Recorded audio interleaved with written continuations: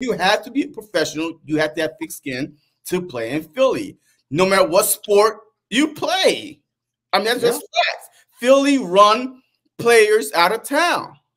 Period. So we hear, right, that Howie and Nick will be talking tomorrow. I seen this question. If you could ask Howie and Nick one question in a press conference tomorrow, what would you ask him? And I want everybody in the chat to tell me, what would you ask these two idiots? No, these two special people tomorrow in a press conference. So you want me to go first? You can go first. All right. So Howie, my question to you is, how involved were you in making Nick Sirianni change the defensive coordinator before the Seahawks game? Because I think our defense was way better with Sean Desai than Matt Patricia. And that's not saying a lot, but we was bending, but we wasn't breaking like this. I mean, we became one of the worst from the Seahawks game on. Did you make Nick Sirianni change defensive coordinators midway through the season? So I want to hear that answer from Howie. So you could play Howie, Birdgang. Go ahead, Howie. Answer my question. Well, all of us come together as one. Hey, put that down, man. Hey, put that stuff down, man. Because I want to see Howie. Look at me, Howie, when you talk to me. All of us come together as a unit, and, we talk about this. We look at the pluses, the minuses. It was good that we had a guy in Patricia that was there. He was there to oversee our decisions. And at the moment, we thought this was the best thing for the team. And it wasn't a firing. We didn't fire Desai. We appreciate everything Desai does for us. We appreciate him the 10-1 record he gave us before he got where we got. And we didn't really demote him. We just put him in the box so he could see the game at a different angle. And at the same time, we could utilize the other asset in Patricia that we had to help this football team move forward. Well, Howie, I know that you wasn't watching the Eagles because we were 10-3. and we were 10-3 when we demoted Sean Desai. So, hey, why don't you go back to the GM box because you wasn't watching the Eagles. All right. And for Nick, oh my God, this is going. All right, Nick, what the hell was going through your head as you saw this team losing to end the regular season on 5 out of 6 game losing streak? What was going through your head, and what could you have done if you had to go back? What could you have done, and what game would you have done and stepped in to try to stop the bleeding? You're right? It's on me, right? You're yes. right. I'm the head coach. Everything goes back to me, right?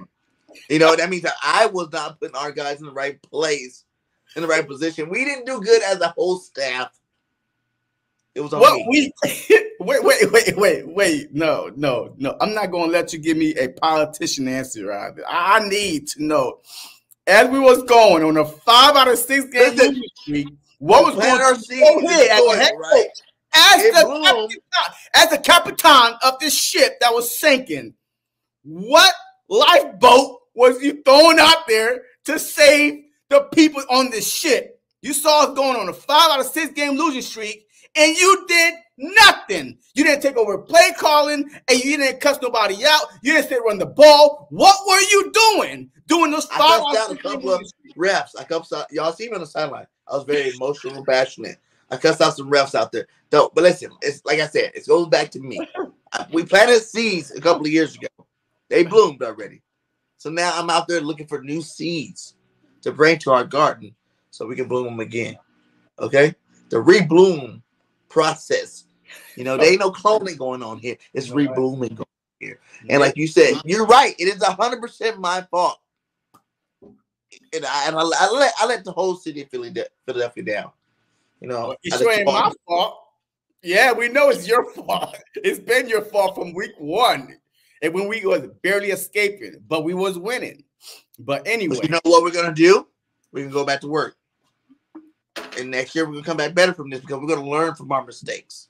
I learned from my mistake. Okay. And me and Howie, we're gonna go here. We're gonna go get some new coordinators, and we're gonna come back bigger, stronger, and better for next year. Next question. All right, let's go in the Super Bowl. He said, "When would linebackers be a priority for the defense?" After that one, Howie. Yo, this season, sit back and watch. We have plenty of cap space to either go out there and get a Devin White, Devontae David. Yo, there's plenty of linebackers out there that we could go out there. And after this tragedy that I've watched, that our linebacker was playing Ring Around the Roses, running into each other, trust me, we're going to fix it. This draft and this free agency, I will get you a linebacker. TJ Edwards was a great player. We tried to get him back. We couldn't get him back. But, Nakobe Dean, we drafted early. He's going to be our star. We're still looking for him to come out and be the leader that we need him to be. We have some young guys here. We love what we have in-house right now. We love all of them. They're great players. But we will do whatever it takes and utilize any resource possible to make sure we upgrade the position this offseason. Yeah, this offseason is like a linebacker offseason. A lot of teams been watching these playoffs. These linebackers been making a lot of plays. So these linebackers, hey, you know how every offseason is quarterback, wide receiver. This offseason is linebacker offseason. They're about to get paid. If you didn't believe in linebackers, woo, child. Name one that you want for sure. I want Patrick Queen, baby. Bring him from the Ravens to the Eagles. Is he a free agent, though? I think he is at the end of the season. Remember, they're talking about trading him at the deadline because he was going to be a free agent next year. I thought we were going to get him then. But Howie's like, we just wait. I do better with the contracts later. All right. So I want Jeremiah Trotter Jr. in the draft for sure. Bring him. He can be like his pops. Nina says, what happened to the locker room and why couldn't you fix it, Nick? I'll let you go. You be Nick this time. Now, I'll come back and I'll give you my example of Nick right after. So let me see. What happened to the locker room and why you couldn't fix it, Nick? Well, nothing happened in the locker room. What was going on was on the football field. The locker room was fine. We was always united. We win together, we lose together. It wasn't the locker room. It was the defensive scheme that I should have, took more responsibility and fix it. Defensive scheme, the offensive scheme, it all was on me. I'm the head coach, and I should have fixed it. The locker room was strong. Not one time, as we broke out in fight or people cussing each other in the locker room, because that's not what we do. It was the field, on the field. What you saw was on the field, not in the locker room. We was always united in the locker room, but on the field, there was a lot of individuals. But I promise you, if y'all keep me as your head coach, we will be united both on and off the field. Everywhere you see us, we're going to be holding hands and singing Kumbaya.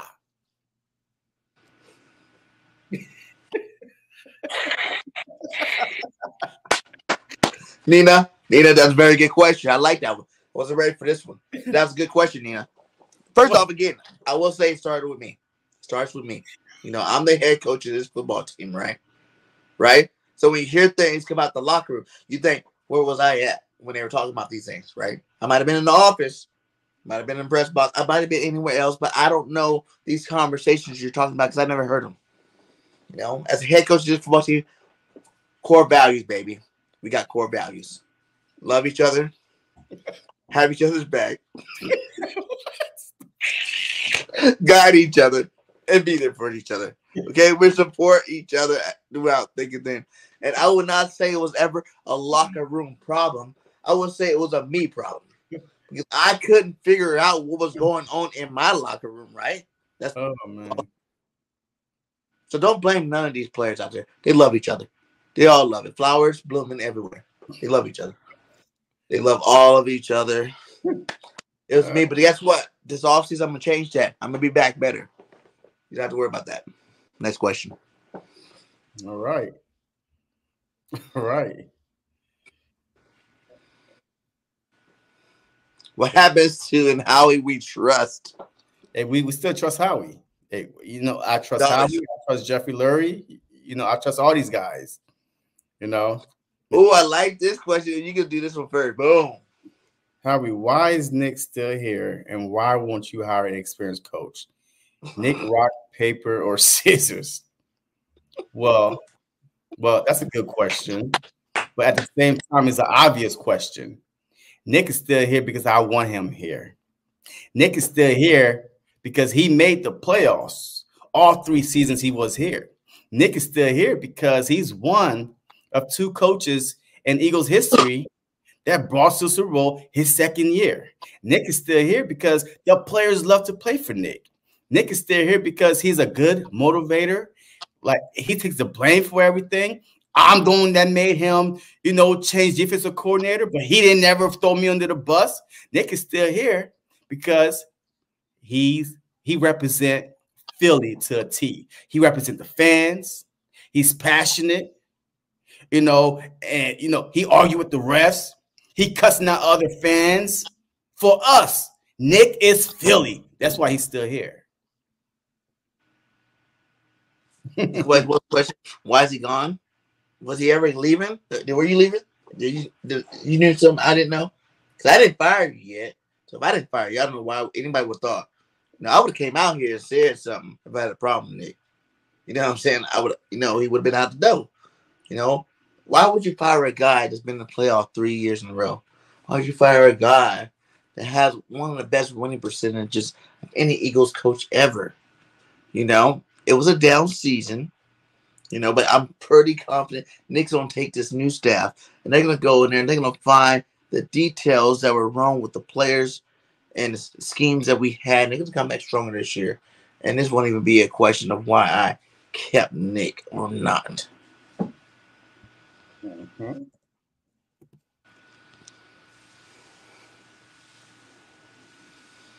What do you actually do here, Nick? Wait, what? Wait, what did he say? He asked a question. What do you actually do here, Nick? Look, I'm tired of answering the same question. I do a lot here. I do a lot behind the scenes. I mean, have you not seen my before and after picture? I came here looking like I was 25. Right now, I look like I'm 55. All the gray hairs, I have on my face, my head. There's plenty of nights I sleep in the office. I don't go home after losses. I stay home. My little kids is asking for their papa. I'm over here in office trying to drop another loss for the following week. That's what I'm doing here. That's why I'm still here. I do the hard work behind the scenes. That's all you need to know.